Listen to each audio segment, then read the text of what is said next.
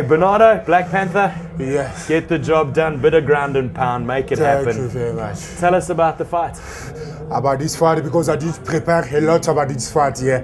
Why? Because they was telling me that guy is a 3 times champion, world champion, yes, in K1, yes. Yeah. That one I was telling him when I'm busy training, I said, this is not K1, this is MMA, EFC Africa, yes.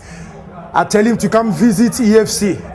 He come, look at him now like he's sleeping like my daughter, because today is my daughter's birthday.